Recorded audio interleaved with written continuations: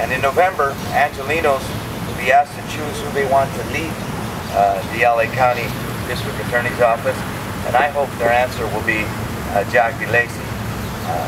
Their choice will become the chief executive of nearly 1,000 attorneys, some 300 peace officers, and more than 800 support staff members. Their decision will impact the prosecution of some 60,000 felonies and 200,000 misdemeanors a year. So let's make sure that the voters' verdict is Chief Deputy District Attorney Jackie Lacey. Jackie is a very strong candidate with deep roots in community, deep roots in public service, and a demonstrated track record for fighting on behalf of others, particularly people who have no voice. Her strong record, her experience, her commitment is what draws me to her. This is a really simple and easy and clear choice.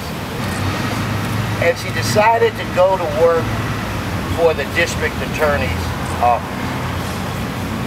You all remember James Brown, the great singer, made 100 records and only used like 23 words, except for one record when he said, "This is a man's world." She went to work for the district attorney's office when it was a man's world.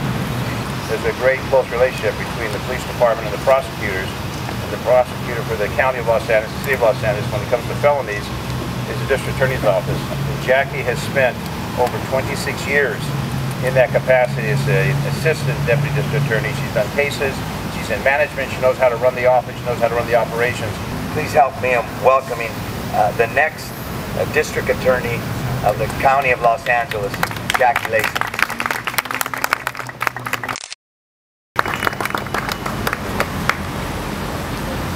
The leaders of the largest city in the county understand the importance of proven and experienced leadership. I am so proud to accept the endorsement of Mayor Antonio Villaraigosa, Jan Perry, Paul Koretz, my friend Dennis Zine, and I am once again very honored to have the endorsement of Steve Cooley and, of course, Councilman President Herb Weston.